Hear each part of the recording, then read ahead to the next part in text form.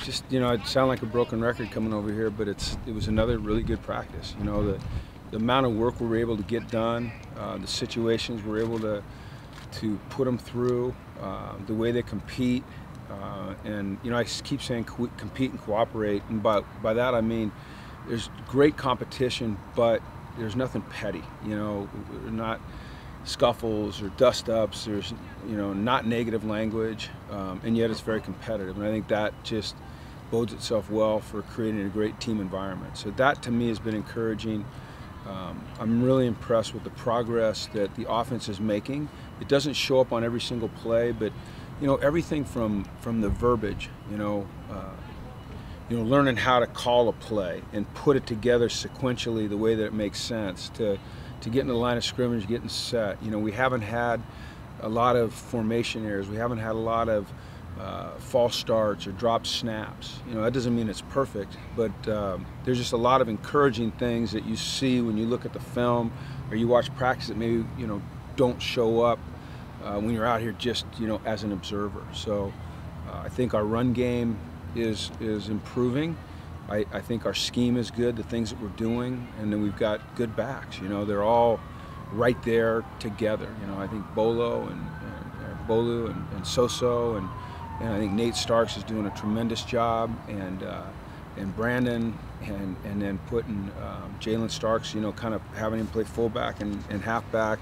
It's a really good group, and then I don't want to leave out Khalil Muhammad. So great competition there, and then their mesh with the offensive line. And then we're asking our receivers to be more involved in blocking, and they're accepting that challenge. So a lot of good things. And then defensively, we're settling into a situation where guys have a more complete understanding of not only their position but the scheme. And when you can understand more than just what you're supposed to do and how you fit in the scheme, then you're typically going to be a more productive player and a more productive defense. So just a lot of really good things happening right now. We've got 5 practices left. We've got Saturday and then 3 next week, then the spring game. And our objective is to come out here for the spring game and make it an actual game.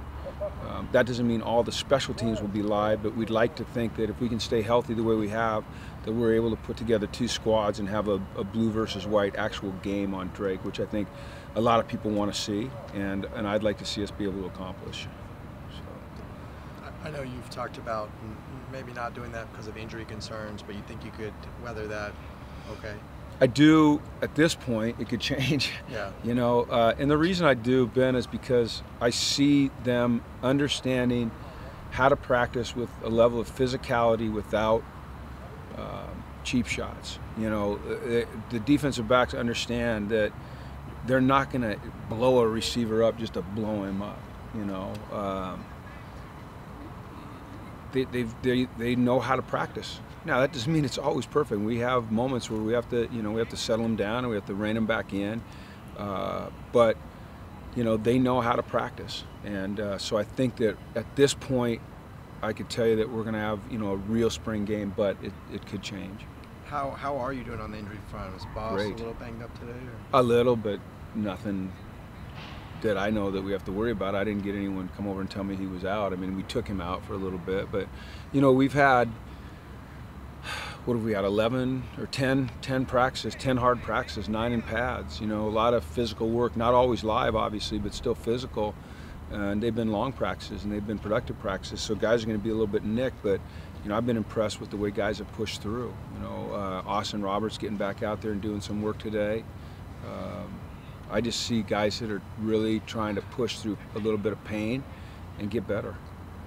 You've talked a few times about kind of splitting up some of the periods on both fields. You didn't do that last year. Why was kind of this camp the right time for that? We have more players available to us. We're putting in a new offense, entirely new verbiage. There's really zero carryover in terms of the language that we use to describe a formation, a play, or even a personnel group. So it gives us more opportunities to get reps. And the way you get better at football, one of the ways you get better is you run plays. And so we want to be able to run plays. And